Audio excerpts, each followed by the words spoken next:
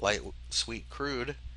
Daily forecast June 18, FXEmpire.com. Light sweet crude markets had a fairly quiet session on Friday as the commodity seems content to hover just above the $80 support level.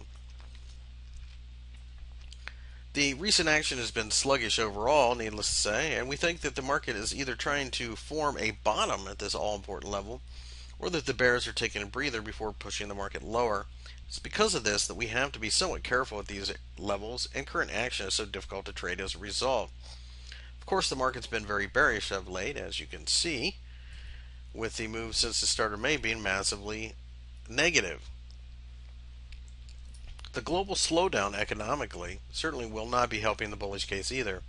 There is little to push demand forward at the moment, but this won't stop the potential of central bank intervention. They do look ready to intervene with measures of liquidity if the Greek elections turn out in an unfavorable light on Sunday. As a result, there is a chance that we get a bit of a rally due to a weakening dollar, as well as other fiat currencies. In times like that, people will often buy hard assets in order to protect wealth as currencies weaken in general. The $90 level above looks to be a bit of a ceiling in this market, for the short term at least, and it is there on a break higher that we would consider buying oil. A break below the 80 level, of course, is very bearish as well, and we would sell there.